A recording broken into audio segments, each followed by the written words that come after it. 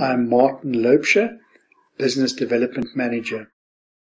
We are a state-owned entity established approximately 50 years ago, and we are in the aviation industry.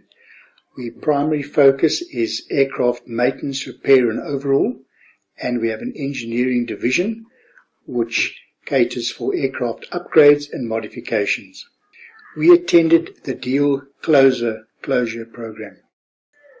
I think at the time what we had was, by doing the program, it helped us to understand the decision-making process in any type of negotiation, especially those as complex as that we are involved in.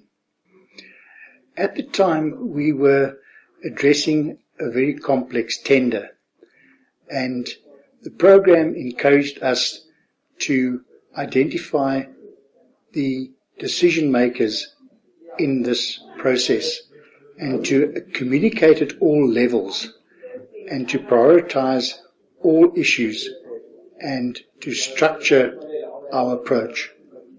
From a sales and marketing perspective, I felt it gave the attendees to the course a better understanding of how to structure their negotiations with our customers.